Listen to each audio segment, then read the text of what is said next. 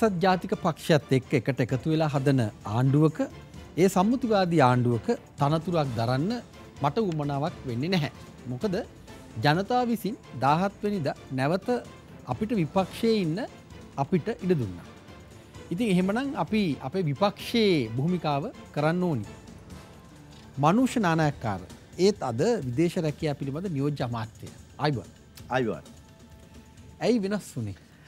වෙනස් වුනේ පක්ෂයක් විදියට අපිට ශ්‍රී ලංකා නිදහස් පක්ෂයේ විදියට අපිට විපක්ෂයේ ඉන්න කියන තීන්දුව තමයි ජනතාව ලබා දුන්නේ. එතනදී ශ්‍රී ලංකා නිදහස් පක්ෂය තීන්දුව කරනවා ආණ්ඩුවත් එක්ක එකතු වෙන්න පක්ෂයක් විදියට තීන්දුවක් ගන්න. මම මේ පළවෙනි අවස්ථාවේදීත් පක්ෂයේ විදියට ගන්න තීන්දුවට මම එකඟ වෙන්නේ නැහැ. ඒක නිසා පළවෙනි අවස්ථාවේදී මම එමෙදූරයක් ලබා ගන්නේ නැහැ. නමුත් කාලය ගත වෙද්දී විපක්ෂයේ කාර්යභාරය කරමින් ශ්‍රී ලංකා නිදහස් පක්ෂය ඇතුලේ සිටීම තමයි අපේ බලාපොරොත්තුව වුණේ.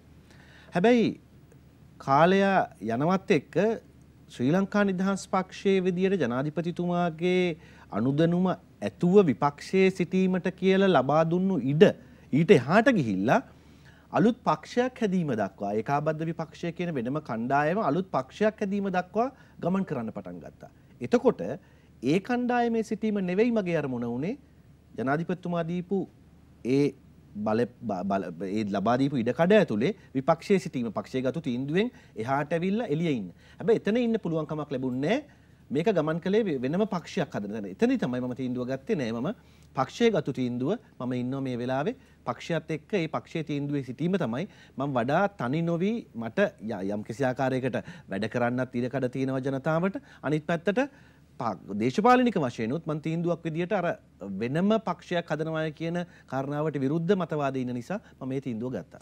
ඔබේ කතාව ප්‍රතිචාරය මම උපුටා ගත්තේ 2015 ඔක්තෝබර් 30 වෙනිදා ජනප්‍රිය රූපවාහිනී වැඩසටහනකින්. ඉදා ඔබ ඊටාම තදබල විදිහට රනිල් වික්‍රමසිංහ අග්‍රාමාත්‍යවරයව පට්ට ගහනවා. ඔබ කියන්නේ ඔබ කෙලින්ම රනිල් විරෝධී.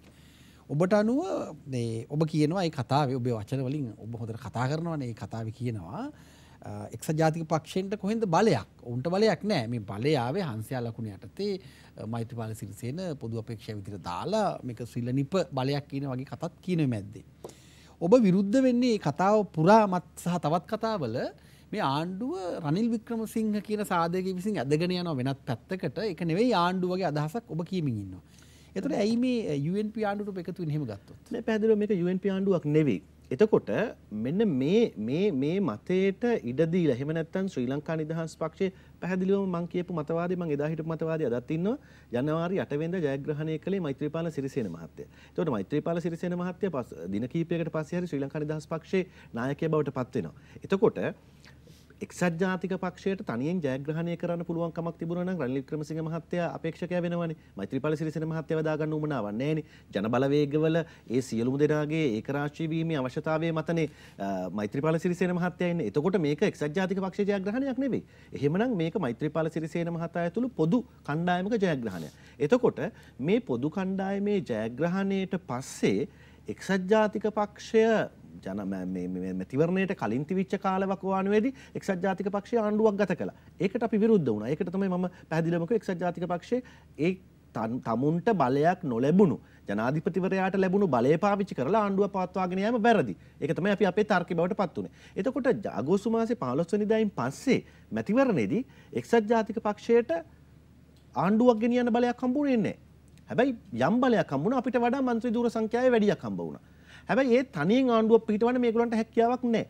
ඒ නිසා තමයි ශ්‍රී ලංකා නිදහස් පක්ෂයත් එක්ක එකට එකතු වෙලා ආණ්ඩුවක් හදන්නේ. එතකොට අපේ 95 දෙනාගෙන් 42 දෙනෙකුත් එක්සත් ජාතික පක්ෂ 106 දෙනෙකුත් එකතු වෙලා තමයි මේ ආණ්ඩුව හැදෙන්නේ. එතකොට මේ ආණ්ඩුව තනි එක්සත් ජාතික පක්ෂ ආණ්ඩුවක් නෙවෙයි. මම එදා හිතපු මතේම අදත් ඉන්නවා මේක එක්සත් ජාතික පක්ෂයට ඕන විදියට නටන්න පුළුවන් කමක් නැහැ. අද ශ්‍රී ලංකා නිදහස් පක්ෂයේ ආණ්ඩුව ඇතුලේ ඉන්න නිසාම සමහර වෙලාවට එක්සත් ජාතික පක්ෂයට ඕන නාඩගම් නටන්නත් පුළුවන් කමක් ලැබෙන්නෙත් නැහැ. ඒ නටන්න දෙන්නෙත් නැහැ.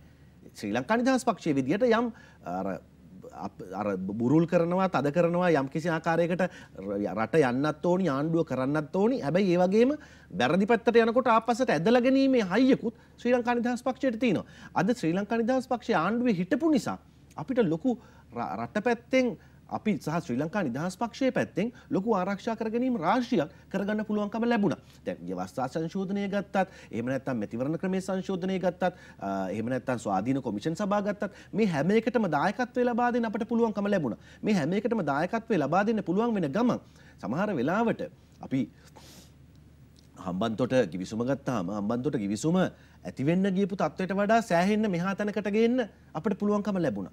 පෝට් සිටි ගනුදෙනුවේ ඇති වෙන්න ගියපු තත්වයට වඩා සෑහෙන්න මෙහා තැනකට ගේන්න කැබිනට් මණ්ඩලය ඇතුලේ සාකච්ඡා කළා සහ පක්ෂයක් විදියට වෙනම මතවාද ඉදිරිපත් කරලා වෙනස්කම් කරගන්න පුළුවන්කම ලැබුණා. මම කියන්නේ එක්සත් ජාතික පක්ෂය 100%ක් වැරදි දේවල් කරන්න යනවායි කියලා. අපි 100%ක් හරි කියලා මම කියන්නෙත් නෑ.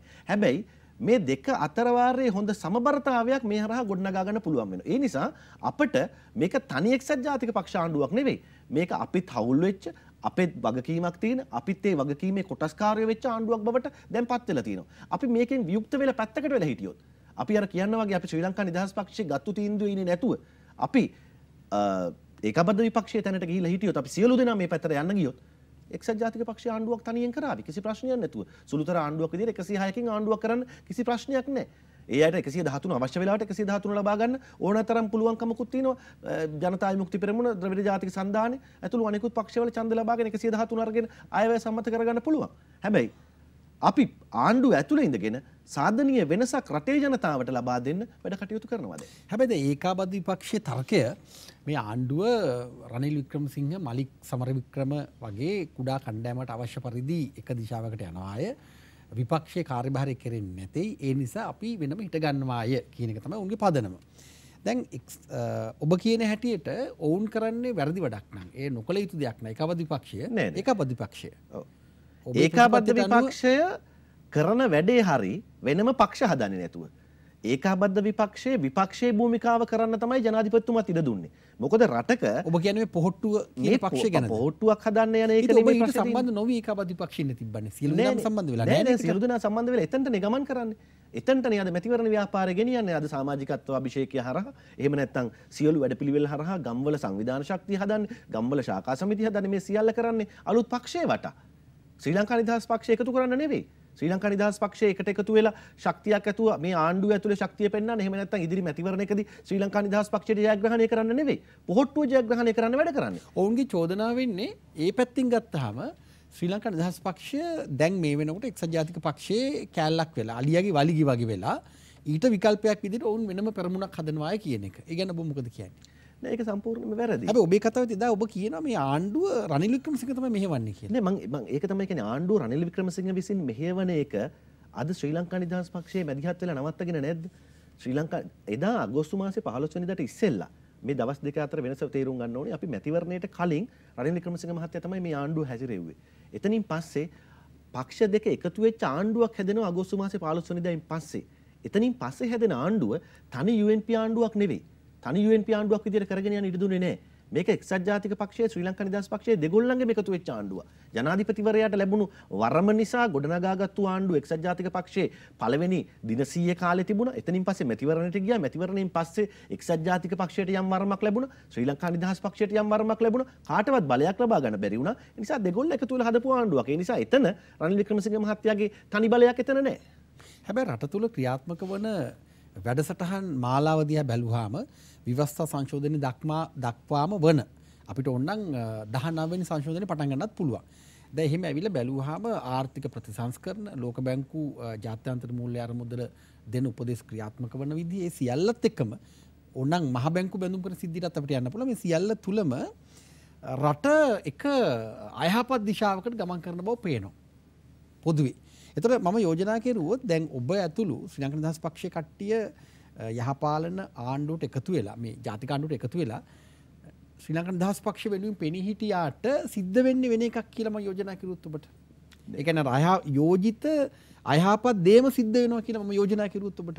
නෑ ඒක කොහොමවත්ම වෙන්නේ නෑ. දැනට ඇතැම් අවස්ථාවලදී දැන් මේක දැන් මේක යහපත් අයහපත් කියන කාරණාව අපි ඉන්න දේශපාලනික කෝණත් එක්කනේ අපි මේක ගලන් හදන්නේ. දැන් එක්සත් ජාතික පක්ෂයේ ධනවාදී ආර්ථ ක්‍රමයක් ඇතුලේ ඉඳගෙන ඒ අය තීන්දුව සියල්ල මේ අය හිතනවා හරි කියලා. අපි වාමවාදී බරක් තියෙන ශ්‍රී ලංකා නිදහස් පක්ෂය අපි කල්පනා කරනවා ඊට වඩා සමාජවාදී පැත්තට බරවැල යම් තීන්දුව తీරන ගැන කල්පනා කරනවා. එතකොට එක්සත් ජාතික පක්ෂය ගන්න යන ඇතැම් තීන්දුව අපි අපේ දේශපාලන කෝවේ ඉඳගෙන අපි දේශපාලන අපේ මතවාදයේ ඉඳගෙන අපි ඒකේ මැද තැනකට මේක ගේනවා. අද එක්සත් ජාතික පක්ෂයට ඕනම විදියට තීන්දුව తీරන ගත්තනම් අර කියන්න වගේ මලික් සමරවික්‍රම මැතිතුමාලා පාස්කරලිංගම් මහත්තයලා ඒ අය විසින් ගන්න ආර්ථික කමිටුව විසින් ගන්න තීන්දුව తీරන ක්‍රියාත්මක වෙන්න ඉඩ තිබුණා. හැබැයි අද ආර්ථික කමිටුව වලට අපේ සමාජිකයෝ ගිහිල්ලා තියෙනවා. අද ආර්ථික කමිටුව වලට අපේ සමාජිකයෝ ගිහිල්ලා තියෙනවා. කැබිනට් මණ්ඩලයේ හැමදාම අහන්න ලැබෙනවනේ කැබිනට් මණ්ඩලයේ කොයිතරම්නම් ගැටුම් ඇති වෙනවද කියලා කොයිතරම්නම් කැබිනට් මණ්ඩලය ඇතුලේ අගමැතිතුමා දාන සියලුම පනත් සඳහා මේ සම්මත වෙන්නේ. ඒ සඳහා අපේ මන්ත්‍රීවරු අමාත්‍යවරු සෑහෙන වශයෙන් සටන් කරනවා. ඒ කරලා මධ්‍යස්ථ තැනකට ගෙනල්ලා අන්ත දක්ෂිණාංශිකත් නොවන අන්ත වාමාංශිකත් නොවෙන රටේ මිනිසුන්ට වඩා සාධනීය හොඳක් සිද්ධ වෙන වැඩ සඳහා අද අනුමැතිය හිමි වෙනවා. සමහර අවස්ථාවලදී ඡාප කියන්න වගේ අපිටත් පිළිගන්න සිද්ධ වෙන සමහර තැන් තියෙනවා. සමහර තැන්වල එහා කොනට යන වැඩි අවස්ථා තියෙනවා වගේම දැන් උදාහරණ ගන්නකො දැන් මේ මැතිවරණ ක්‍රමයේ සංශෝධනය වගේ කාරණා එක්සත් ජාතික පක්ෂයේ පැත්තෙන් ගත්තාම එයා එච්චර කැමැත්තක් තිබුණේ නැහැ. ඒ කියන්නේ මේ කේවල ක්‍රමයට ගෙනීම සම්බන්ධයෙන් පළාත් පාලන ක්‍රමයේ සම්බන්ධයෙන් කොහෙත්ම කැමැත්තක් තිබුණේ නැහැ. හැබැයි ශ්‍රී ලංකා නිදහස් පක්ෂයේ දැඩි මතවාදක හිටියා පළාත් පාලන මැතිවරණයේ කේවල ක්‍රමයට ගෙන ආ යුතුයි කියලා. ගෙන ආවා. එතකොට එක්සත් ජාතික පක්ෂය එතනින් මෙහාට ඇවිල්ලා අපේ මතවාදයට ආවා. දැන් පාර්ලිමේන්තු මැතිවරණයේ දක්වා පාර්ලිමේන්තුවේ මැතිවරණ ක්‍රමයේ සංශෝධනයේ දක්වා එක්සත් ජාතික පක්ෂය අද මන්ත්‍රීවරුන්ගෙන් අදත් මන්ත්‍රීවරුන්ගෙන් ඇහුවොත් කැමති නැහැ. ඒ අයට මේ කේවල ක්‍රමයට යන එක අවාසි සහගතයි. හැබැයි ශ්‍රී ලංකා නිදහස් පක්ෂයේ මතය තමයි කේවල ක්‍රමයට යන එක. හැබැයි අද එතනට ඇවිල්ලා තියෙනවා. එහෙම දෙපාර්ශවයටම යම් අවස්ථාවලදී මේක දෝලණය වෙන අවස්ථා තියෙනවා. ඒක නිසා මේක එක පාර්ශවයකට විතරක් ඕන විදියට ආණ්ඩුව යනවා කියන එක මම පිළිගන්නේ නැහැ කොයිම වෙලාවකවත්. අපි තවත් හුඟක් දේවල් කතා කරනවා. මම යම් සඳහනක් කරපු නිසාම මහ බැංකු බැඳුම් කර සිද්ධිය ගැන ඔබේ අවධානය යොමු කරනවා. පහුගිය 17 වෙනිදා ඔක්තෝබර් 17 වෙනිදා මහ බැංකු බැඳුම් කර ජනාධිපති කොමිසම සාක්ෂි කැඳවීම නවත්තනවා. නවත්තලා උන් වාර්තාව සකස් කරනවා. උන්ගේ කාලය කොමිසමේ කාලය දීර්ඝ කරන්න ජනාධිපතිවරයාගෙන් ඉල්ලලා තියෙනවා. ඒ දැන් සිද්ධ වෙලත් ඇති. මගේ ප්‍රශ්නේ මේකයි. දැන් මේ සාක්ෂි කැඳවීමේදී මේ කතාවේ කතානායකයා හැටියට සැලකෙන අග්‍රාමාත්‍ය රනිල් වික්‍රමසිංහව ගෙන්නන්න කියලා නීතිපති දෙපාර්තමේන්තුවෙන් කිව්වා වුණත් ඔහු සහ තවත් අයව මේ කොමිසමට ගෙන්නන්නේ නැහැ. ඒ වගේම අර්ජුන ඇලෝෂියස් ඔබට මතක නම් සාක්ෂි දෙන්නේ නැහැ. ඔහු ඒ වෙනුවට චුදිතයාව ආරක්ෂා කිරීම කියන ඒ ඊනියා තත්වයක් ඒ ජනාධිපති කොමිසමකට බලපාන්නේ නැති තත්වයක් ඒ පාවිච්චි කරලා එහෙම කරනවා කොමිසමීට ඉඩ දෙනවා. ප්‍රධානම චුදිතයා වන අර්ජුන ඇලෝෂියස් සමග සාක්ෂි දෙන්නේ නැහැ. කතානායකයා වන අග්‍රාමාත්‍ය රනිල් වික්‍රමසිංහම කොමිසමට කැඳවන්නේ නැහැ. දැන් ඔබ දකින්නේ කොහොමද මේ තත්ත්වය? දැන් මේ පළවෙනියෙන්ම කාරණාව මේ කාරණාවට ජනාධිපති කොමිසමක් දැමීමම පළවෙනිම අපි ධනාත්මක සාධකයේ විදියට අපි බලන්න ඕනේනේ. දැන් සාමාන්‍යයෙන් මේක යන්න තිබුච්ච විදිය තමයි පාර්ලිමේන්තුවේ කෝප් කමිටුව හරහා කතා කරලා ඒකේ වාර්තාව අධිකරණයට ඉදිරිපත් කරන්න හරි එහෙම කාරණාවක් සිද්ධ වෙන්න තිබුණා. හැබැයි ඊට කවුරුවත් බලාපොරොත්තු නොවෙච්ච ජනතාව ඉල්ලුවේවත් නැහැ මේක ජනාධිපති කොමිසමක් දාන්න කියලා. හැබැයි ජනාධිපතිවරයා මේ සිද්ධිය සම්බන්ධයෙන් එතුමගේ ජනවර්මට පිටින් සිද්ධ වෙච්ච මේ කාරණාව සම්බන්ධයෙන් එතුමා ජනාධිපති කොමිසමක් දානවා. එතකොට ජනාධිපති කොමිසමක් දැමීම හරහා එළියට ආපු දේවල් ටික චාපා අපි හිතපුවත් නැති දේවල් එළියට ආවේ. අපි සමාජයේ මීට කලින් කෝප් කමිටුවේ ඇතුලේ දිගෑරිච්ච නැති කාරණානේ මේ මහ බැංකු බැඳුම් කර සිද්ධියේ ජනාධිපති කොමිසම හමුවේ ඉදිරිපත් වුණේ. එතකොට මේවත් එක්ක වඩා හොඳ දෙයක් රටේ සිද්ධ වුණා. ඒ තමයි හැංගිලා තිබිච්ච ලොකු දේවල් ප්‍රමාණයක් එළියට එන්න පටන් ගත්තා. මේ එළියට ඒමත් එක්ක තවදුරටත් මේකේ නීත්‍යානුකූල ස්වභාවය ඉදිරියට යෑම තමයි අපේ බලාපොරොත්තුව තියෙන්නේ. එතකොට මේකට අග්‍රාමාත්‍යවරයා කැඳවීම සම්බන්ධයෙන් නීතිපති දෙපාර්තමේන්තුවේ යෝජනාවක් තිබුණාට මම හිතන්නේ කොමිසම තවම කැඳවීමක් කරේ නැහැ.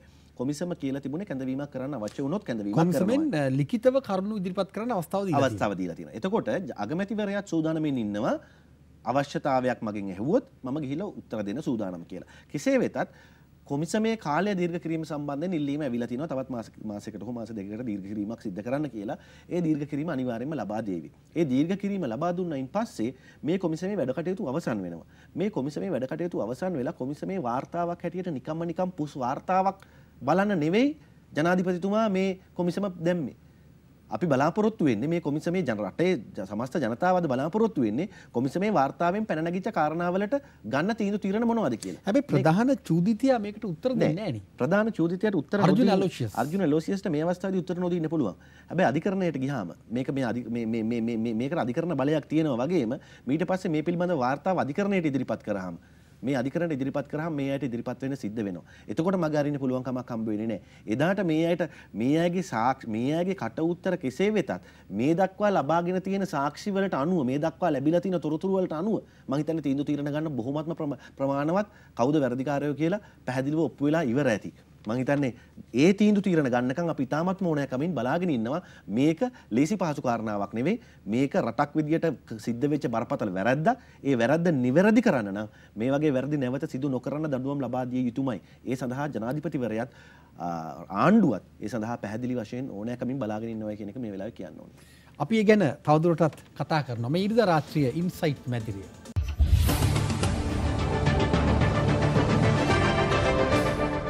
මේ ඉන්සයිට් මැදිරිය ඉන්සයිට් දේශපාලන සංවාදය අද අපිත් එක්ක නියෝජ්‍ය අමාත්‍ය විදේශ රැකියා පිළිබඳ මනුෂ නානායක්කාර. අපි කතා කරමින් සිටි මහා බැංකු බැඳුම් කර සිද්ධි සම්බන්ධයෙන් අපි ගැනත් යලි කතා කරමු. ඔබ ඉන්නේ සුබවාදී බලාපොරොත්තු යමක් වෙයි කියලා. දැන් ඔබ ආණ්ඩුවට සම්බන්ධ නිසා ඔබ මේ ආණ්ඩුව මොන අරමුණකින් හරි ශක්තිමත් කරමින් ඉන්න හින්දා ඒ යහපත් අරමුණක් වෙන්න පුළුවන්. ඒ නිසාම ඔබෙන් මම අහනවා ඊටාම බරපතල ගණේ ප්‍රශ්නයක්. මේ සියලු දූෂණ වංචා අක්‍රමිකතා ගැන කතා කරන අතරේ මේ වෙනකොට ඔබ දන්නවා ජනප්‍රිය සිනමා ශිල්පිනිය සබීතා පෙරේරා ඇයගේ පවුලට සම්බන්ධ ගොඩනැගිල්ලක් කෘෂිකර්ම අමාත්‍යාංශයට පවරාගෙන අති විශාල මුදල් කන්දක් ඊට යට කරමින් තියෙනවා. මේ සම්බන්ධයෙන් ඔබ මොනවද දන්නේ? ඔබේ මතය කුමක්ද? මගේ මතේ මේ සම්බන්ධයෙන් ගොඩනැගිල්ලක් කොළඹ ප්‍රදේශයේ මිලදී ගන්න ගියාම වර්ග අඩියකට ගෙවන්න තියෙන සාමාන්‍ය මිල තියෙනවානේ. මෙන්න මේ සාමාන්‍ය මිල අභිබවා මේ ගොඩනැගිල්ලට මිල ගෙවා තිබේ නම් ඒක වැරදි. හැබැයි මම දන්නා පරිදි මේ ගොඩනැගිල්ලේ තියෙන අලුත් ස්වභාවය අලුත් ගොඩනැගිල්ලක් ඒ වගේම මේ ගොඩනැගිල්ලේ වර්ග අඩි ප්‍රමාණයට අනුව ඒ වර්ග අඩියකට ගෙවිය යුතු මුදල් ප්‍රමාණය සාපේක්ෂව බැලුවාම කොළඹ ප්‍රදේශයේ වර්ග අඩියක සාමාන්‍ය මිලට තමයි මේක සකස් වෙලා තියෙන්නේ. මෙතන ප්‍රශ්නේ තියෙන්නේ මෙතන අමාත්‍යාංශ ලේකම් මෙතනදී යම්කිසි නිරීක්ෂණයක් එනවා මේ මිල ප්‍රමාණය වැඩි කියලා යම් චෝදනා යම් කිසි ආකාරයක මොකක් හරි මණ්ඩලයකදී ටෙන්ඩර් මණ්ඩලයකදී මේ සම්බන්ධයෙන් මිල වැඩි කියලා කාරණාවක් එනවා. නමුත් අවසානයේදී කැබිනට් මණ්ඩලය මේක තීන්දුව කරනවා මේ ප්‍රදේශයෙන් මේ මුදලකට ගන්න වෙන ස්ථානයක් නැතිකම නිසා මේ මුදලට ගියාට කමක් නැහැ කියලා. මම දකින දේ තමයි මේක කරන්න තිබුණා ඕනි නම් මේක මේ අවුරුදු 5කට මිලදී ගන්න ගියාම තමයි මේ කැබිනට් මණ්ඩලයට යන්න උනේ. එහෙම නැත්නම් මේ පිළිබඳව මේ කාරණා ගියේ. මේක අවුරුද්දක කාලය සඳහා කුලියට අරගෙන මම කියන්නේ මේක කරන්න තිබිච්ච විදිය අවුරුද්දක මේ මෙතන මහා ලොකු මුදල් ප්‍රමාණයක් මෙතන අනෙක් සාපේක්ෂ ගොඩනැගිලි වලට අපි මේ ලෝක වෙළඳ මධ්‍යස්ථානයේ ගොඩනැගිල්ලක් කුලියට ගන්න මිලත් එක්ක මේක සාපේක්ෂ සංසන්දනය කරොත් මහා ලොකු වෙනසක් නැහැ. මේ දෙකම සාපේක්ෂව සමාන මට්ටමේ තියෙන්නේ. එතකොට මේක අවුරුද්දකට අරගෙන අවුරුද්ද දීර්ඝ කරගෙන ගියා නම් මේක මේ පිළිබඳව මෙච්චර හාහුවක් වෙන්නේ නැහැ. මෙච්චර කෝටි ගාණක් පිළිබඳ කතා බහට ලක් වෙන්නේ නැහැ. හැබැයි මේ ඔබ සුළුවෙන් තැකුවාට මේ ගොඩනැගිල්ලට මාසික කුලිය මිලියන 21ක්. කෘෂිකර්ම අමාත්‍යාංශයට ඔබ හිතන්නේ මේ රටේ කෘෂිකර්මාන්තයේ තියෙන තැන ගොවියාට අස්වැන්න විකුණු ගන්න බැරි තත්ත්වේ. ඔබ කියවනේ අර වාමාංශික බරක් තියෙන පක්ෂයක ඔබ ඉන්නේ කියලා ශ්‍රී ලංකා දාස් පක්ෂය ගැන. ඒතර ඔබ හිතනවාද මේක මේ සාමාන්‍ය තත්ත්වයක් කියලා? ඒ කියන්නේ අත්තිකාර මුදල මිලියන 504ක්. ඔව්. විතරක් නෙවෙයි මෙහි විගණකාධිපතිවරයාගේ වාර්තාවක් තිබෙනවා මේ ගනුදෙනුව නොකළ යුතුයි කියලා. එක වාර්තාවක් තිබුණා 2015 අප්‍රේල් 8 2015 මාර්තු 14 විගණකාධිපතිවරයාගේ CAG1 15 AG21 ලිපියෙන් කියනවා මේ ගනුදෙනු කරන්න එපා කියලා. මේ අක්‍රමිකතාවක් බව විගණකාධිපතිවරයා කියද්දි තමයි මේ ගොඩනැගිලි මිලදී ගන්න මගේ ළඟ කැබිනට් ඇප්‍රූවල් එක හම්බ වෙන්නේ. අනිවාර්යයෙන්. ඉතින් මේ යට තිබෙනවා ඊටාම පුද්ගලික සම්බන්ධතා ජාලයක්. දැන් ඒ සම්බන්ධයෙන් මට ඔබේ විපක්ෂයේ ඉඳගෙන කතා කරන්න බෑ වැඩසටහන මෙහෙවන කෙනා නිසා. මම කියන්නේ දැන් යහපාලනයේ නම් ඔබ අපේක්ෂා කරන්නේ. ඔබ කියනවා නම් මොකක් හරි රටේ යහපතක් සඳහා තමයි ඔබ ආවේ කියලා ආණ්ඩුවට. ඉතින් මේ හරහා රටට විශාල හානියක් වෙන්නේ නැද්ද කියලා මම එතනදී මම විශ්වාස කරනවා එතනදී මහා ලොකු විශාල වංචාවක් සිද්ධ වෙලා තියෙනවා නේ. එහෙම මහා ලොකු විශාල නෙමෙයි සුළු හෝ පරිමාණ හෝ වංචාවක් සිද්ධ වෙලා තියෙනවා නම් මම කියනවා ඒකට විරුද්ධයි කියලා. මෙතනදී තියෙන ප්‍රශ්නේ තියෙන්නේ සාපේක්ෂ මිල ගණන් යටතේ අවසානයේදී කැබිනට් මණ්ඩලය කියන්නේ තනි පුද්ගලයෙක් නෙවෙයිනේ. කුෂිකර්ම අමාත්‍යවරයා නෙවෙයිනේ කැබිනට් පත්‍රිකාව ඉදිරිපත් කරන්නේ අග්‍රාමාත්‍යවරයා. මේ සමස්තයේම මේ පත්‍රිකාව ඉදිරිපත් කරන්නේ අග්‍රාමාත්‍යවරයා. එතකොට මේ සමස්ත කැබිනට් මණ්ඩලයේම මේ සම්බන්ධයෙන් අවසානයේදී සාකච්ඡා කරලා තමයි තීන්දුවකට එන්නේ. එහෙම නැතුව තනි පුද්ගලයෙකුට තනි මතයකට කරපු දෙයක් නෙවෙයි. එතනදී තීන්දුව තමයි මේ ගොඩනැගිල්ලක් මිලදී ගැනීම මේ කුලී පදනම යටතේ ගැනීමේදී මේ මුදල සාපේක්ෂ වශයෙන් යනවා. වර්ග අඩියකට ගෙවන මිල ප්‍රමාණය අනුව මේක ලොකු පරස්පරයක් තියෙන එකක් නෙවෙයි. අලුත් ගොඩනැගිල්ලක් නිසා යම් කිසි වැඩි මුදලක් ගෙවන්න සිද්ධ වුණා. හැබැයි අනෙක් සාපේක්ෂව අනිත් අමාත්‍යාංශවල ගෙවන මිල මුදලුත් එක්ක මේක ලොකු ගාණක් නෙවෙයි. හැබැයි මෙතන ප්‍රශ්නේ තියෙන්නේ මිලියන 21ක්. මිලියන 21ක් කිව්වහම අපි හැමෝටම දැනෙන ගාණක්. ලොකු ගාණක්. හැබැයි මිලියන 21ක් කියන්නේ වර්ග අඩි ප්‍රමාණයෙන් බෙදලා බැලුවාම මෙතන තියෙන වර්ග අඩි ප්‍රමාණයත් එක්ක ගත්තාම මේක ඒ තරම් ලොකු ප්‍රශ්නයක් නෙවෙයි. දැන් මේ හිමිකරුට අනුව 4 අඩියක් 167.5 750කට තක්සේරු වෙන්නේ. රජයේ තක්සේරුව තමයි 4 අඩියක් 150කට. නමුත් වැඩිපුර 17.50ක් හිමිකරු ඉල්ලනවා ඒක ගෙවනවා. ඒ සාධාරණයි කියලා ඔබ කියන්නේ. නෙගෝෂියේෂන් එකක් නේ යන්නේ. සාමාන්‍යයෙන් රජයේ තක්සේරුවක් ඉදිරිපත් කරාම රජයේ තක්සේරුව ඉදිරිපත් කරනවා සාමාන්‍ය ගණනකට. හැබැයි දැන් රජයේ තක්සේරුව එහෙම නෙගෝෂියේට් කරලා නැහැ කියලා මම ඔබට කියන්නේ. නෑ නෙගෝෂියේට් කරලා 117.50කට එන්නේ. නෑ ඉල්ලන්නේ 167යි ඔව් 50යි. රජයේ තක්සේරුව 150යි. අර මුල් එකම ගෙවනවා. මම කියන්නේ වැඩි මුල් එකම ගෙවනවා. එතකොට දැන් සාමාන්‍යයෙන් මම මේක තර්ක කරන්න යන්නේ නැහැ. මේක මේ 117ක් වැඩියෙන් ගෙවපු එක හරියි කියලා. අපිට රජයේ තක්සේරුවට මේ යන්න පුළුවන් වුණා නම් වඩා වටිනවා. හැබැයි රජයේ තක්සේරුව නෙමෙයි පෞද්ගලික අංශයෙන් ඉදිරිපත් කරද්දී පෞද්ගලික අංශය තමන්ගේ වැඩි ප්‍රමාණයක් ඉල්ලනවා. මීට වඩා ගාණක් මට හිමි විය යුතුයි කියලා. මේ ගනුදෙනු සිද්ධ වෙන්නේ ටෙන්ඩර් කැඳවීමක් නැතුව. හුදු පුද්ගලික සම්බන්ධතා මත. මම හිතන සීමිත මිල ගණන් කරලා මට මේ ගැන තව කියන්න තිබුණා. මගේ ප්‍රශ්නේ නැවත ඔබෙන් අහනවා. මේ කියන්නේ දැන් ශ්‍රී ලංකා නිදහස් පක්ෂය ශක්තිමත් කිරීම නාමයෙන් ඔබ ඉදිරිපත් වුණාට ආණ්ඩුවේ තනතුරක් ගත්තාට ඒක එහෙම වෙනවද? මගේ ප්‍රශ්නේ නෑ මම කියන්නේ අරකයි. දැන් බලන්නකෝ වර්ග අඩියක් සඳහා 150ක් 167ක් වෙලා තියෙනවා. රජයේ තක්සේරුවට වඩා යම්කිසි මුදලක් වැඩි වෙලා තියෙනවා. ඒක පිළිගන්නවා. හැබැයි මේක 160 රජයේ තක්සේරුව 150ක් වෙලා මේක රුපියල් 250කට ආණ්ඩුව මිලදී අරන් තියෙනවා නම් වැරදි. අපිට මේ ගොඩනැගිල්ල අපි ගියොත් කොළඹ කොටුවේ තියෙන ගොඩනැගිල්ලකට සාපේක්ෂව ගත්තොත් සමහරලාට මීට වඩා 167ට වඩා වැඩි මුදලක් තමයි කොළඹ කොටුව ආශ්‍රිතව වර්ග අඩියක මිල වෙන්න පුළුවන්. හැබැයි මේ ගොඩනැගිල්ලේ ස්වභාවයත් එක්ක ගොඩනැගිල්ලේ ඵලදායීතාවයේ අවශ්‍යතාවයත් එක්ක කැබිනට් මණ්ඩලය තීන්දුව කළා තියෙනවා. මම කියන්නේ කැබිනට් මණ්ඩලයට පිටින් ගිහිල්ලා කැබිනට් මණ්ඩලයට හොරෙන් ගිහිල්ලා මේ වගේ තීන්දුව తీරන ගත්තා නම් වැරදි. අපි විරුද්ධ වෙනවා.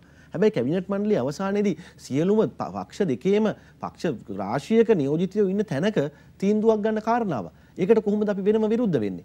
ඒක තේරුම ඔක්කොම එකතු වෙලා මේ වංචා කරනවා කියන එක නෙමෙයි. ඔක්කොම එකතු වෙලා වංචා කරන්න කවදාවත් ඉදිරිපත් වෙන්නේ නැහැනේ.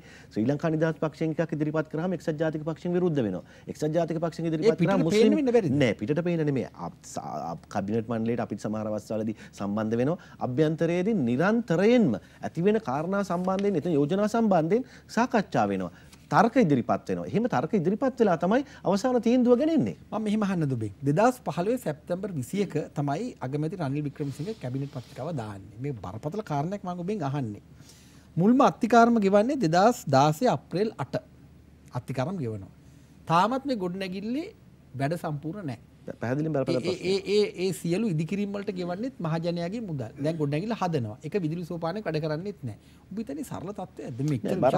බරපතල ප්‍රශ්නයක් තියෙනවා එතනදී. මම මේ පිළිබඳව ඇත්තටම කෘෂිකර්ම මාත්‍යවරයාගෙන තුමු සීමක් කළා. ඇයි තාම මේකට පදිංචි වෙන්නේ නැත්තේ කියලා.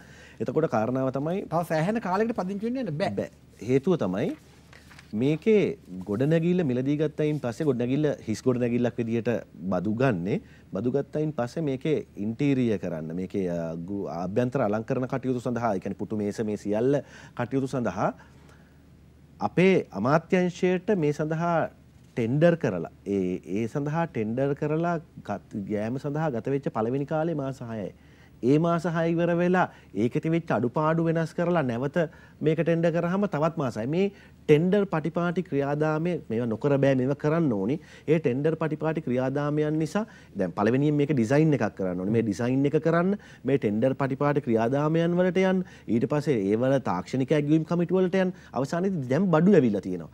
මේ බඩු ඇවිල්ලත් බඩු හයි කරන්න තව කාලයක් යනවා. මේ සියල්ලටම මේ තාක්ෂණික කාරණා මේකට හේතු වුණා. මේ තාක්ෂණික ඔබ කියන්නේ මේ ගනුදෙනු සාධාරණ ගනුදෙනුවක්ද? නෑ ගනුදෙනුව සාධාරණ ගනුදෙනුවක්ද කියන එකේදී 150ට දීපු රජයේ තක්සේරුව 167කට ගත්තු එක මම වැරදි කියන්නේ නෑ.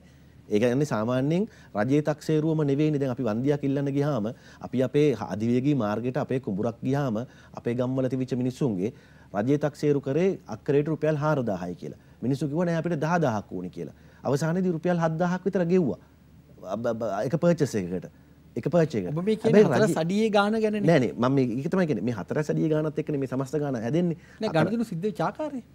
ගනුදෙනු සිද්ධ වෙච්ච ආකාරය කැබිනට් මණ්ඩලයට ගිහිල්ලානේ මේ තීන්දුව ගන්නෙ. ඔබ කියන්නේ සාමූහික නිසා ඒක නෑ කැබිනට් මණ්ඩලයට ගිහිල්ලා සම්පූර්ණ හැමදෙනාගේම එකඟතාවය ලබාගත්තු අවස්ථාවන්නේ. දැන් මෙතනදී මේ ගොඩනැගිලි ගැනීමේදී මේ ප්‍රදේශයේ දැන් ඔන්න තවත් ගොඩනැගිලි රාශියක් තියෙනවනම් එහෙම නැත්නම් ගොඩනැගිලි රාශියක් තිබිලා ඒ ගොඩනැගිලි හැම එකෙන්ම තව ඉල්ලුම් තියෙනවනම් අපිට පැහැදිලිව තේරෙනවා එක්කෙනෙකුට විතරක් මේක අරගත්තා මේ එක කණ්ඩායමකින් අනිත් කණ්ඩායම් වලින් මේ මිල ගණන් කැඳවීමක් කරේ නැහැ කියලා. හැබැයි මේක සුවිශේෂී අවස්ථාවක්. මේ ගොඩනැගිල්ල රාජගිරිය ප්‍රදේශයේ යම්කිසි සුවිශේෂී ගොඩනැගිල්ල. ඒ නිසා කෘෂිකර්ම අමාත්‍යාංශයට තමන්ගේ ගොඩනැගිල්ල පරණයි අලුත් ගොඩනැගිල්ල හදා ගන්න ඕනේ. ඒ නිසා මේ ගොඩනැගිල්ලට ගියා. මෙහෙම අහන්නද? ඇයි ගොවිජන මන්දිරයෙන් කෘෂිකර්ම අමාත්‍යාංශයේ අයින් කරගෙන ඒ නැවත පවරගන්නේ මොන හේතුවක් මතද? ඒ කියන්නේ මුලින්ම වෙන්නේ ගොවිජන මන්දිරයේ තිබුණු කෘෂිකර්ම අමාත්‍යාංශය සෙත්සිරි පායට මාරු කරනවා. නව ගොඩනැගිල්ලකට. ඒක ඉඩමදි කියලා තමයි අදාළ අමාත්‍යවරයා මේ වැඩේ කරන්නේ. ප්‍රායෝගිකව ඔබ හිතන්නේ මේ අතතත්වයක් කියලාද? ප්‍රායෝගිකව මම හිතන්නේ තමන්ගේ වැඩ කටයුතු කරගෙන යෑමේ අපහසුතාවයක් වෙන්නේ නැති ඒ පිළිබඳව මම පෞද්ගලිකව කරුණු කියන්න දන්නේ නැහැ. හැබැයි ඒ ආයතනයේ තමන්ගේ වැඩ කටයුතු කරගෙන යන්න බැරිකම නිසා වෙන්නේ නැති මෙතන හදන්නේ. හැබැයි මගේ පෞද්ගලික මතයක් තියෙනවා රජය මෙච්චර මුදල් වියදම් නොකර මේ මුදලෙන් කෘෂිකර්ම අමාත්‍යාංශයේ සතු ඉඩමක ගොඩනැගිල්ලක් හදන්න ගියා නම් මේ කාලය ගත වෙනකොට අවුරුදු 1.5කින් 2කින් ගොඩනැගිල්ලක් හදන්නත් තිබුණායි කියලා පුද්ගලික මතයක් මගේ ගාව තියෙනවා. පුද්ගලිකව ගොඩනැගිල්ලක් හදන්න තිබුණායි කියලා. හැබැයි රජයේ ප්‍රතිපත්තියක් තියෙනවා අලුතෙන් ගොඩනැගිලි හදන්නේ නැහැ කියලා. අලුතෙන් ගොඩනැගිලි හදන්නේ කුලී පදනම මත ගොඩනැගිලි ලබා ගැනීමට තමයි වැඩි අවධානය යොමු කරන්න කියලා. මගේ පුද්ගලික මතය. ඒ රාජ්‍ය ප්‍රතිපත්තියට ඔබ එකඟද?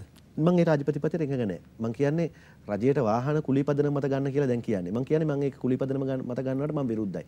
මම කියන්නේ අවසානයේදී වාහනේ අපි ගාව ඉතුරු වෙනවා වාහනයක් ගත්තාම. නඩත්තු වියදම් වලදී යම් ප්‍රමාණයක් වෙනසක් වෙනවා. හැබැයි අලුත් ආණ්ඩුවේ ප්‍රතිපත්තිය තියෙන වාහන කුලී පදනම මත ගැනීම. එතකොට ගොඩනැගිලි කුලී පදනම මත ගැනීම මූලික වියදමක් කිරීම අවම කර ගැනීම තමයි රජයේ ප්‍රතිපත්තිය වෙලා තියෙන්නේ. මගේ ප්‍රතිපත්තිය ඊට වඩා වෙනස්. මම පුද්ගලිකව දකින්නේ රජයට ගොඩනැගිලි මිලදී ගැනීම, රජයේ ගොඩනැගිලි ඉදිකිරීම, රජයේ වාහන සම්බන්ධයෙන් ගත්තාම වාහන කුලී පදනම මත නැතුව සින්නක්කර පදනම මත ගැනීම තමයි රජයක් විදියට සිද්ධ විය යුත්තේ කියලා මගේ පුද්ගලික මතය. මේ සිද්ධීන් සම්බන්ධ ජනාධිපතිවරයා නිහඬ පිළිවෙතක් අනුගමනය කරන්නේ ඇයි? ඔබ ජනාධිපතිවරයාගේ පැත්තෙන් ඉන්නේ. ඔව්. නිහඬ ප්‍රතිපදක් කියන්නේ ඉතින් කැබිනට් මණ්ඩලය ගත්තු තීන්දුවක් නේ. එතකොට නිහඬ වෙන්න බෑනේ. ඒක කැබිනට් මණ්ඩලයේ සාමූහිකව මේ හැමදේම අත උස්සලානේ මේ තීන්දුව අරන් තියෙන්නේ. ඒතර ගියාණ්ඩුවෙත් ඕකමනේ උනේ. ඒ කියන්නේ දැන් මහින්ද රාජපක්ෂ පාලන සමය තුල සිද්ධ වෙච්ච හැම දෙයකටම සාමූහික වගකීමක් අරගෙන ඕන් කියනවා ඔව් අපිව කෙරුවා. ඒතර කාටවත් විවේචනය කරන්න බෑනේ හැමදේම. දැන් මේ විදිහට මේ අවුරුදු ගාන ගෙවිලා 20 25 එයි. ඒතර මේ වගේ විශාල වශයෙන් දූෂණ වංචාක්‍රමිකතාව වෙලා ජනයාට ඔබ හිතන දැන් ඔබ දේශපාලනට එන්නේ ඔබ එක තැනක කියනවා ජනයාට යහපතක් කරන්න කියලා ඔබ එන්නේ ජනමාධ්‍ය අතහැරලා. ඒක එහෙමද එතකොට මෙහෙ වෙන්නේ? දැන් කැබිනට් මණ්ඩල දෙකේ වෙනසක් තියෙනවා. කැබිනට් මණ්ඩල දෙකේ වෙනසක් තියෙන්නේ මේ කැබිනට් මණ්ඩලය ගත්තාම මේ කැබිනට් මණ්ඩලයේ ශ්‍රී ලංකා නිදහස් පක්ෂය, එක්සත් ජාතික පක්ෂය සහ පක්ෂ ගණනාවක් නියෝජනය කරන කණ්ඩායමක් ඉන්නවා. එතකොට මේ අතරේ චම්පික රණව කැමැතිතුමාලා ඉන්නවා, රිෂාඩ් බදුරුදීන් මැතිතුමාලා ඉන්නවා, රවුෆ් හකීම් මහත්තයලා ඉන්නවා. එතකොට දෙමළ නායකයෝ ඉන්නවා. එතකොට මේ සියලු දෙනාගේම මත ඇවිල්ලා අවසානයේදී කැබිනට් මණ්ඩලයේ ඇතුලේ කියන එකටම අනුමැතිය හම්බ වෙන්නේ නැහැ. කැබිනට් මණ්ඩලයේ ඇතුලේ ඉදිරිපත් වෙන දැන් අපි ගත්තොත් මහන් මධ්‍යම අධිවේගී මාර්ගය ගත්තාම කැබිනට් මණ්ඩලයේ බරපතල සාකච්ඡා තියෙනවා. එතකොට කැබිනට් මණ්ඩලයේ ඇතුලේ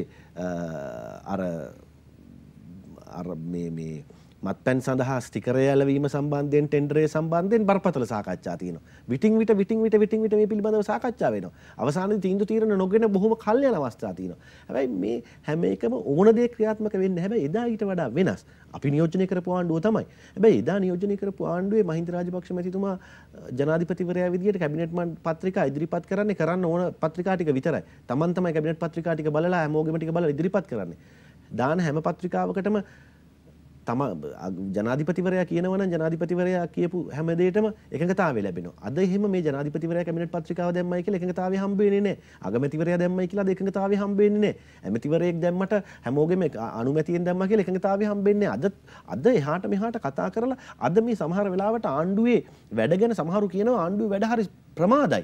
ආණ්ඩුවේ වැඩ සිද්ධ වෙන වේගය ඉතාමත්ම අඩුයි කියලා. ඉතින් මේකටත් යම් හේතුවක් වෙලා තියෙන්නේ තනියෙන් අර ඒකාධිපති විදියට තීන්දුව తీරන අද ගන්නේ නැහැ. අද කැබිනට් මණ්ඩලයේ ඇතුලේ තීන්දුව తీරන ගනිද්දි එහාට මෙහාට සාකච්ඡා කරනවා. පාර්ලිමේන්තුව ඇතුලේ තීන්දුව తీරන ගනිද්දි සාකච්ඡා කරනවා. පක්ෂ දෙක තුන විදියට වෙනම එකට එකතු වෙලා සාකච්ඡා කරනවා. මේ සියල්ලත් එක්ක අර තීන්දුව తీරන එක තැනකින් තීන්දුව අරගෙන ක්‍රියාත්මක වීමේ ක්‍රමවේදය අද ක්‍රියාත්මක වෙන්නේ නැහැ. හැබැයි ඒ උනාට මගේ යෝජනාව නැවත එහෙම පෙනුනාට උඩින් යටින් අර සියලු දූෂණ වංච අක්‍රමිකතා ඉතා විධිමත්ව වෙනවා කියලා මම ඔබට යෝජනා කළොත් මම ඒක උදාහරණයක් ඔබට දුන්නේ.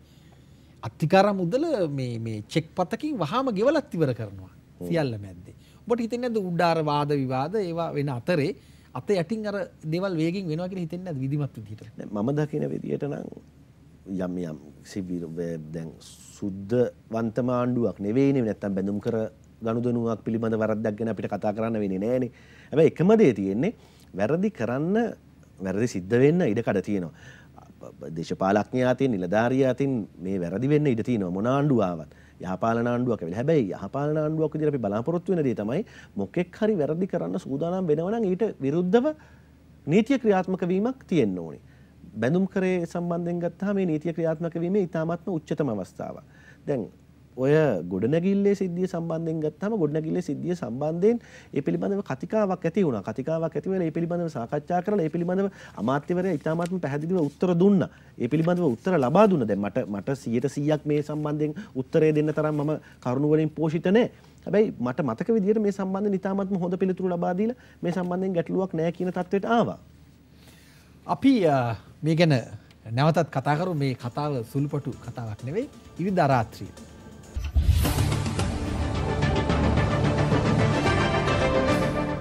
ස්ථානයේ මහ බැංකු බැඳුම් කර සිද්ධියට අදාළ ජනාධිපති කොමිසම දිනය 2017 ඔක්තෝබර් 17 විශේෂ සටහන් තමන් ඉදිරිපත් කළ ලේඛනයේ ඇතුළත් අග්‍රාමාත්‍යවරයා ඇතුළු සාක්ෂිකරුවන් 20 දෙනාගෙන් සාක්ෂි විමසීම අත්‍යවශ්‍යයි.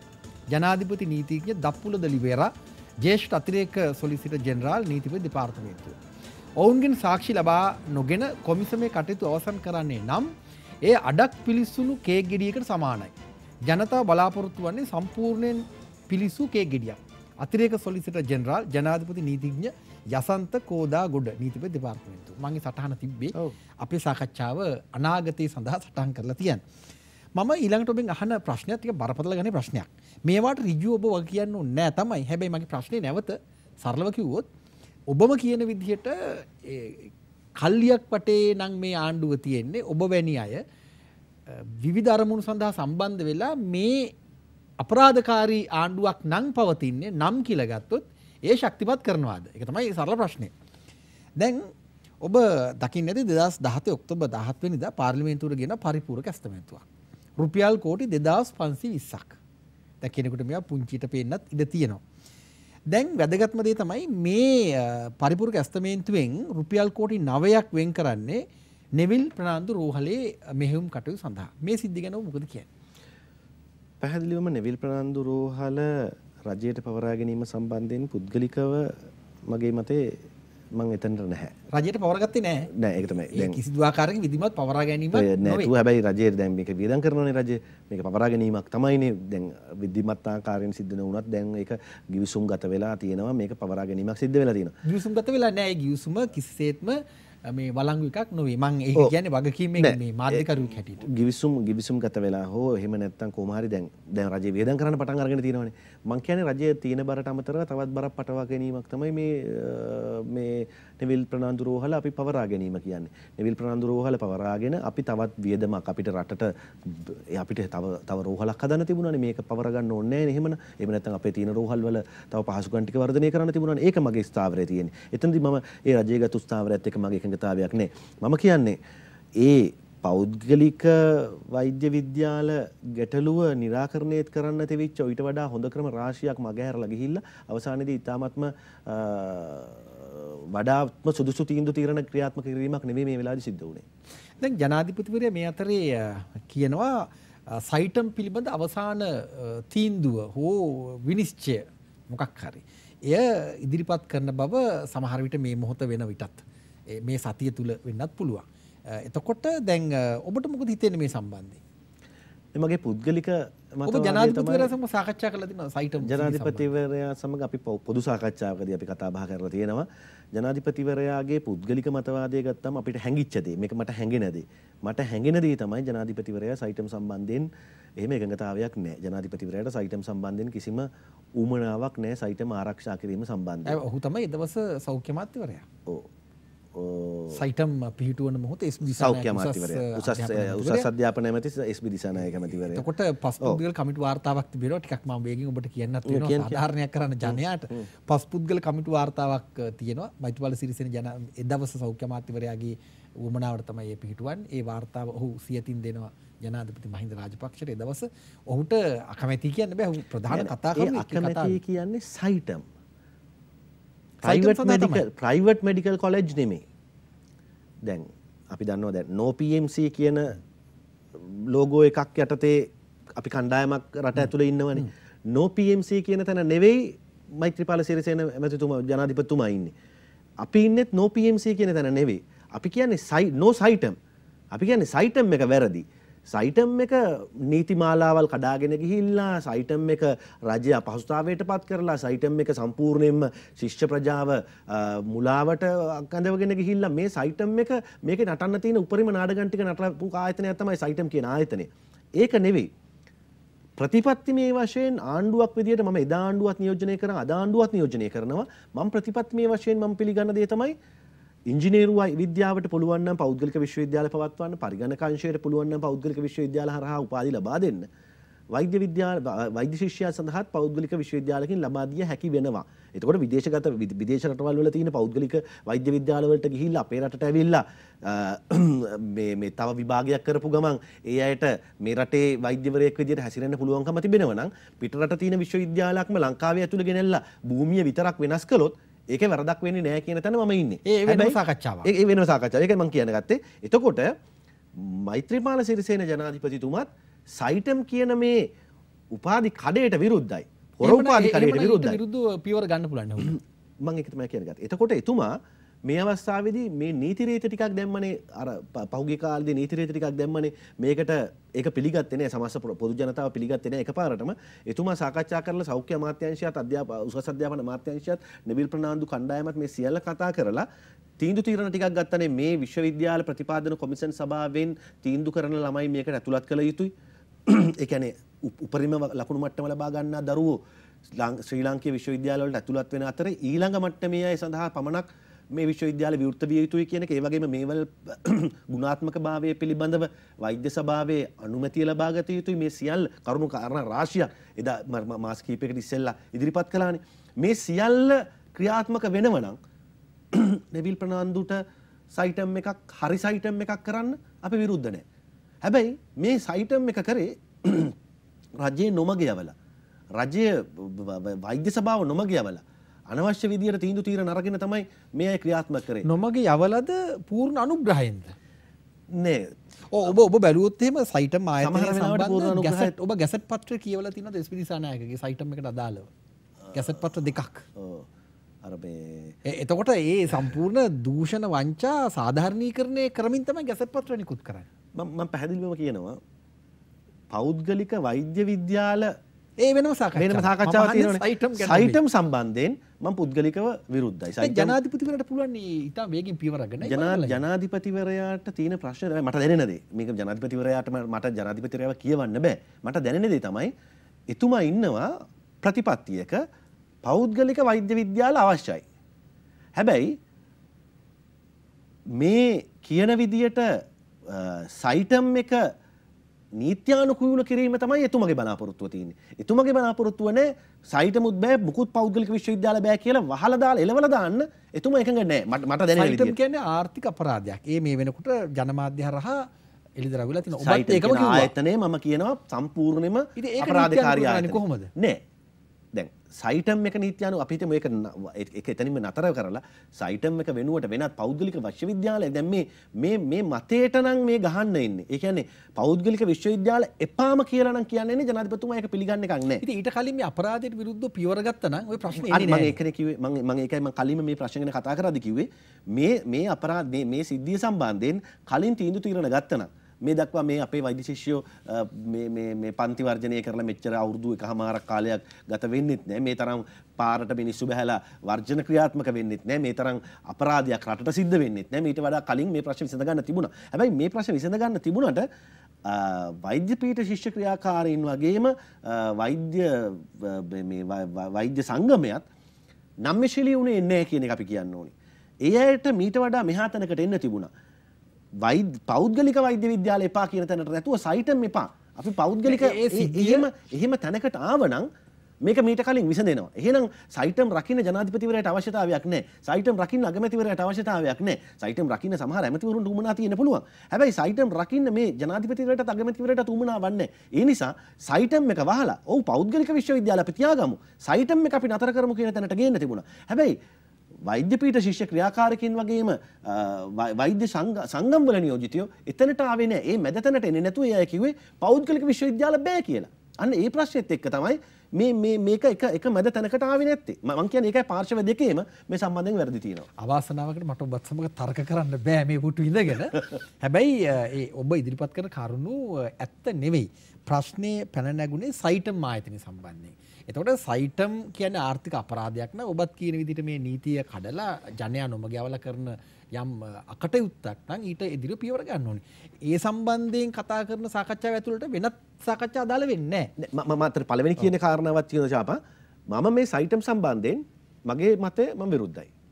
ඒ කියන්නේ රජයක් විදියට ගත යුතු අවස්ථාවේදී ගත යුතු ක්‍රියාමාර්ග ගත්තේ නැහැ. මේ දැනුත් ගන්න පුළුවන්. ඇයි පුද්ගලික වෛද්‍ය විද්‍යාල පටලවන්නේ මේකට? මම හිතනවා ඉතාමත්ම ඉක්මනින් ගණී කියලා ජනාධිපතිතුමා. ඒ කියන්නේ බලාපොරොත්තු තියෙනවා. දැන් ඊළඟ ප්‍රශ්නයත් ටිකක් බරපතල ගන්න ප්‍රශ්නයක් මේ එකමදී ඔබේ විෂයට අදාළ වුණේ ප්‍රශ්න ඇහෙන්නේ වර්තමාන දේශපාලන තත්ත්වයන්ට අදාළව. දැන් ඔබ අර නැවතත් මේ ජනාධිපති මෛත්‍රීපාල සිරිසේන වෙනුවෙන් පෙනී හිටින හින්දා දැන් මේ ඊළඟ නොවැම්බර් මාසේ 20 වෙනිදා 2017 සුගතදාස ක්‍රීඩාංගණයේදී ලොකු උත්සවයක් තියෙනවා ශ්‍රම ශක්ති සමාරම්භක උළෙල. ඔබ දන්නවද ඒක ගැන? එතකොට දැන් එක වෙලාවක වස විස නැති කෘෂිකර්මාන්තයක් වෙනුවෙන් කියලා BMICH කියන්නේ බණ්ඩාරනායක අනුස්මරණ සම්මන්ත්‍රණ ශාලා විශාල උත්සවයක් තිබ්බා. අතුරුේ රතනහාමුදුරු අශෝක අබේ ගුණවර්ධන වගේ ඇවිල්ලා විශාල සංදර්ශනයක් කෙරුවා. හරියටම තහවුරු නොවුණු ගණිතයට අනුව කෝටි 10කට වැඩි ප්‍රමාණයක් ඒ සමාරම්භක උළෙලට වියදම් වෙලා තියෙනවා. හරියටම තහවුරු වෙලා නැහැ. නමුත් සමාජ මාධ්‍ය ජාලවල මේක ගැන කතා කරා. දැන් මේ නැවත තවත් උත්සවයක්. එතන ඔබ හිතනවද මේ හරහා රට සංවර්ධනය කරන්න පුළුවන් කියලා මේ මහා නාස්තිය හරහා? දැන් මම හිතන්නේ දැන් මේ මෙතන වැඩපිළිවෙලක් තියෙනවා. මේ පිළිබඳව මූලික නිකන් උඩින් දැනුවත් කිරීමක් අපිට මේ වෙනකොට සිද්ධ කරලා තිනවා. අපි ගැඹුරින් මේ පිළිබඳව අධ්‍යයනය කරලා නැහැ. හැබැයි ජනාධිපතිතුමාගේ සංකල්පයක් හැටියට තමයි මේ ශ්‍රම ශක්ති කියන වැඩපිළිවෙල ක්‍රියාත්මක කරන්න සූදානම් වෙන්නේ. ගමේ ශ්‍රමය ක්‍රියා එළියට අරගෙන ගමේ ශ්‍රමය ක්‍රියාත්මක කිරීම සඳහා ගමේ ශ්‍රමයට යම්කිසි ජවයක් බලයක් ලබා දීම සම්බන්ධයෙන් තමයි මේ වැඩපිළිවෙල ක්‍රියාත්මක කරන්න සූදානම් කරලා තියෙන්නේ. ග්‍රාමීය මට්ටමේ ඉඳලා ශ්‍රමය කොයි ආකාරයකටද පාවිච්චි කරන්නේ, ග්‍රාමීය මට්ටමේ ඉඳලා ශ්‍රමය කොයි විදියටද ජාතික තලයේ වැඩ කටයුතු සඳහා භාවිතා කරන්නේ, ඒ වගේම ශ්‍රම වෙළඳපොළ සකස් කරගන්නේ කෙලෙසද, මෙන්න මේ කියන වැඩ කටයුතු රාශියක් ඒකරාශී කරගත්තු වැඩපිළිවෙල සම්පූර්ණ වැඩපිළිවෙල පිළිබඳව මම අවබෝධ කරන්නේ. හැබැයි දැන් රජයක් විදියට දැන් කිව්ව කෝටි 10කට ආසන්න මුදලක් යම් අවස්ථාවකදී පෞද්ගලික විදියට හැබැයි යම් වියදම් කිරීමක් දැන් මෙහෙම දැනුවත් කිරීමකුත් සිද්ධ විය යුතුයි. දැන් ආණ්ඩුවට වෙලා තියෙන ප්‍රශ්නේ තමයි ආණ්ඩුව උත්සව කරන්නේ. ඉතිහාසය ගත්තාම දැන් අපි හිටපු මහින්ද රාජපක්ෂ ආණ්ඩුවේ ගත්තාම සතියකට මේ වගේ උත්සව 3-4ක් තියෙනවා. අරලියගහ මන්දිරේ හැමදාම මේ වගේ උත්සව කීපයක් තියෙනවා. BMCH එකේ උත්සව තියෙනවා. සුගතදාස ක්‍රීඩාංගණයේ උත්සව තියෙනවා. ඒ උත්සවත් එක්ක මේක තුන්වන ලෝකේ රටක්. මේක අපි තාම කල්පනා කරන්න ඕනේ අපි තුන්වෙනි ලෝක රටක් අපේ මිනිසුන්ගේ චින්තන රටාවක් තියෙන එතනත් එක්ක. එතකොට අපේ මිනිස්සු තාම දියුණු නෑ. අපි උත්සව නොකර මේ සියල්ල නොකර අපි අපේ අන්තර්ජාලය හරහා පුවත්පත හරහා අපි මේ වගේ වැඩපිළිවෙලක් තියෙනවා කිව්වොත් ඒ වැඩපිළිවෙලට අනුගත වෙන ක්‍රමයක් තාම රටේ නෑ.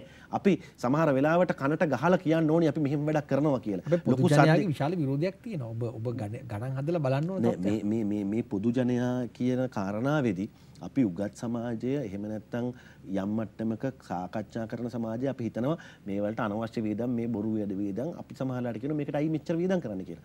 හැබැයි රටක් විදියට රටේ ජනතාව දැනුවත් කිරීම සඳහා ඒ වගේ උත්සව පැවැත්විය යුතු වෙනවා. එහෙම උත්සව පැවැත්වුවේ නැති වුනහම සමහර වෙලාවට හිතනවා ආණ්ඩුව ඒ වැඩේ වෙන්නේ නැහැ කියලා. ඒ වැඩේ වෙන්න නම් ඒ වැඩේ වෙන්න ජනතාවට දැනෙන්න නම් සමහරලාට උත්සව පවත්වන්නත් වෙනවා. මේක මම සාධාරණීකරණය කරනවා නෙමෙයි. මේක වැරදි සමහරලාට අපි සල්ලි වියදම් කරන එක. හැබැයි ඒත් එහෙම නොකර බැරි රටක් තවම අපේ රට. අපේ රටට අවශ්‍යයි එහෙම දෙයක්. ඔබ අන්තිම විනාඩි දෙක ඔබ දක්ෂ මේ කතිකයෙක් නිසා අපිට වෙලා වෙනවා තේරෙන්නේ නැහැ. ඊටම කෙටින් සංක්ෂිප්තව ඔබට උත්තර දෙන්න පුළුවන් වැදගත් ප්‍රශ්නයක් මම ඔබෙන් අහන්නේ. මේ මොහොත වෙනකොට ලංකාවේ ව්‍යවස්ථා වෙනස් කිරීම පිළිබඳ බරපතල සාකච්ඡාවක් තිබෙනවා. ඔබේ අදහස ඊටම කෙටියෙන් ඉදිරිපත් කරන්න මට ප්‍රශ්න දෙකක් තියෙනවා අහන්න. ව්‍යවස්ථා සංශෝධනය සම්බන්ධයෙන් දැනට කෙටුම්පතකුත් නෙවෙයි ඇත්තටම අතුරු කමිටු වාර්තාවක් ඉදිරිපත් වෙලා තියෙනවා. ඒ අතුරු වාර්තාවේ විෂයන් සම්බන්ධයෙන් හැම එකක් සම්බන්ධයෙන්ම දැනට ඇති වෙලා තියෙන මතය ඉදිරිපත් වෙලා තියෙනවා. හැබැයි මේ වෙනකොට ආගමික වශයෙන් මේ සම්බන්ධයෙන් යම්කිසි විරෝධතාවයක් මතුවලා තියෙනවා. මම හිතන්නේ අපේ ස්වාමීන් වහන්සේලාට බිල් එක් මවලා තිනවා මේ සම්බන්ධයෙන් මේ ව්‍යවස්ථාව සම්බන්ධයෙන්. එතකොට ඒ කියන්නේ මේකේ ඒකීයභාවය සම්බන්ධයෙන් ඒකීය රටක් කියන එක පිළි අරගෙන තියෙනවා. බලය බෙදීම සම්බන්ධයෙන් ගත්තාම බලය බෙදීමේ සීමාවල් අපි අඳුරගෙන තියෙනවා. බෞද්ධ ආගමට අතුරු කමිටු වාර්තාව හොඳට අධ්‍යයනය කෙරුවද? එතකොට දැන් ජනරජය කියන මේ ආකෘතිය සම්පූර්ණයෙන්ම අහෝසි කරලා දාලා නැද්ද මේ ආකෘතිය ඇතුලේ? මට ඒක හරියටම මතක නැහැ ජනරජය කියන එකට මොකද්ද ගත ක්‍රියාමාර්ගය කියන එක. ඒ බෙදුණු රාජ්‍යයක් එතකොට. නෑ. එතනින් නෙමෙයි. අපි පළවෙනි මට වගන්ති වශයෙන් කියන්නේ මගේ අතේ දැන් මේ වෙලාවේ පොත නැහැ මම පොත තියලා ඇවිල්ලා තියෙන්නේ. එතකොට මේකේ අපි පැහැදිලිවම සඳහන් කරනවා නොබෙදුණු රටක් ඒකීය රාජ්‍යයක් කියලා. ඒක පැහැදිලි කරලා තමයි මේ අනිත් සියලුම කාරණා කතා කරන්නේ. ඒකීය රාජ්‍යයක්. ඒතර ඒකීය රාජ්‍යයක් කිව්වයින් පස්සේ මේ සංශෝධනය වෙන වාක්‍ය ගැන විතරයිනේ අපි සාකච්ඡා කරලා තියෙන්නේ මේකෙදි. එතකොට ඒකීය රාජ්‍යයක් කියන එක කිසිම වෙනසක් නැතුව ඒකීය රාජ්‍යයක් කියලා තියෙනවා. මේකේ තවදුරටත් මේක ඉංග්‍රීසි පිටපතට යද්දි මේක යුනිටරි ස්ටේට් කියන දේ කිව්වොත් එතනදී යම්කිසි ආකාරයක බෙදී වෙන්වී යෑමක් සමහර රටවල් ලෝකයේ ඉතිහාසයේ උදාහරණ වලට තියෙන නිසා ඒ වචනේ පිළිබඳවත් දැන් සාකච්ඡාවක් තියෙනවා. ඊට අමතරව මේක ඔරමිත නාඩු කියන දෙමළ මිනිස්සුත් අන්දලා අවසානයේ වෙන වැඩක් කරනවා. නෑ දැන් අද වෙනකොට අද මම පාර්ලිමේන්තුවේ මේ අවස්ථාවේදී සම්බන්ධ වෙලා ආවේ සාකච්ඡාවකට අවසානයේදී මේකට එකඟ වෙන්න අපිට හැමෝටම බැරි නම් අද අවසානයේදී යෝජනාවක් ආවා. අපි දැන් ලබන සතියේ පාර්ලිමේන්තුවේදී මේ ගැන කතා කරනවා. මේ තුනටම සිංහල දෙමළ ඉංග්‍රීසි තුනටම අපි දාමු ඒකීය රාජ්‍යයක් කියලා. එතකොට ඉවරයිනේ. ඔරුමිත නාඩුත් ඕනේ නැහැ, යුනිටරි ස්ටේටුත් ඕනේ නැහැ, ඒකීය රාජ්‍යයක්. එතකොට ඒකීය රාජ්‍යයක්. ඒ කියන්නේ ඉංග්‍රීසියෙනුත් අපි කියනවා ඒකීය රාජ්‍යයක්. වරහන් දෙකක් ඇතුලේ ඒකීය රාජ්‍යයක්. දෙමළනුත් දානවා ඒකීය රාජ්‍යයක්. එතකොට මේ කිසි ප්‍රශ්නයක් නැහැ නේ. මේ වචන හැබැයි දැන් 78 තියෙන ශ්‍රී ලංකාව නිදහස් වෛරී ස්වාධීන ප්‍රජාතාන්ත්‍රික සමාජවාදී ජනරජය ඒකී කියන කොටස මේ කොහෙත්ම නැහැ. අවාසනාවකට වෙලාව අවසන්. අපි නැවත ඔබ සමග බලාපොරොත්තු වෙනවා ව්‍යවස්ථාව ගැනත් හුඟක් දේවල් කතා කරන්න මේ ඉන්සයිට් මැදිරියේදී ඔබ පැමිණීම අපිට ගෞරවයක්. බොහොම ස්තුතියි. ජය වේවා.